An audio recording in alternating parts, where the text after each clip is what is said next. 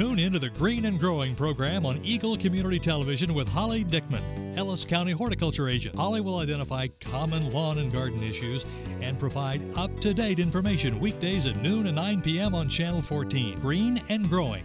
Brought to you by Eagle Community Television and Riedel's Garden Center, a full-service garden center west of Hayes on Highway 40 next to the Bickles-Schmidt Sports Complex.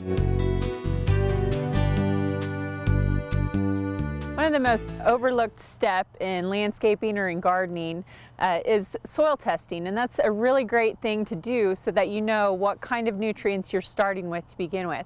I get questions sometimes about, well, how much fertilizer do I put down? And the question or the answer is, well, you just don't know unless you do a soil test. So soil testing is a very simple process. I'm going to go through the steps here today, and then if you have questions, you can always contact your local extension office. But generally, with soil testing, on a garden or on a flower bed, you want to dig a hole at least 6 to 8 inches deep. And you can do that a couple different ways. You can use a sharpshooter, you can use a hand trowel, any way you can to kind of dig down to that depth. And then what you want to do to get a nice representative sample is take a slice of soil off of the side of that hole, about 1 inch thick. So just for demonstration purposes, we'll pretend that that's 6 to 8 inches deep. We got about 1 inch to 1.5 inches here. You just want a nice even slice off the side of that hole. Then you want to go ahead and dump that into a bucket.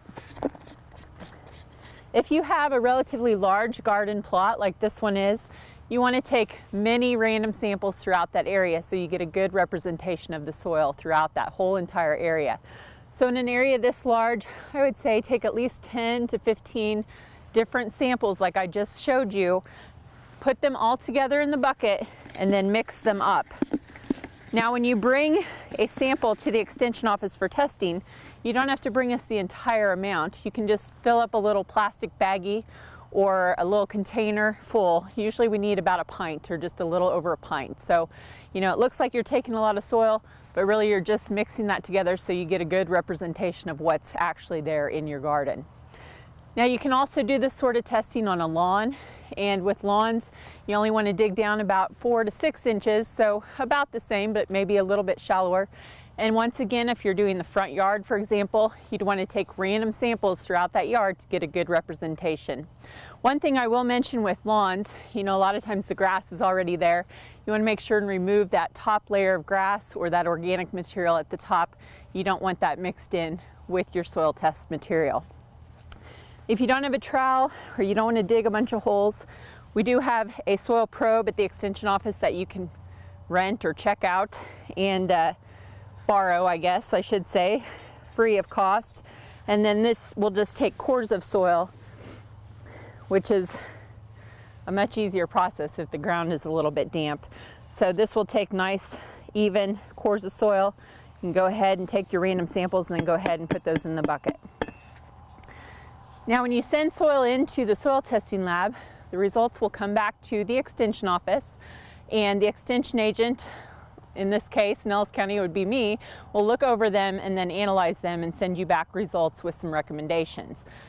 Usually for a garden or a flower bed, we recommend that you do what's called a package 2, which will give you your pH, your organic matter content, your nitrate, nitrogen, your phosphorus, and your potassium.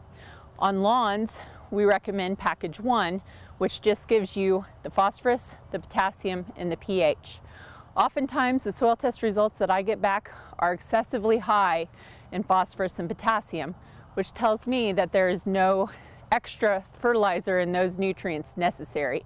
So, you know, a lot of times people put down those balanced fertilizers or maybe put down phosphorus year after year after year, and those levels can actually get excessively high, which is not a good thing. So you want to make sure and test your soil, see what's there, make sure you're not adding things that you don't necessarily need to add.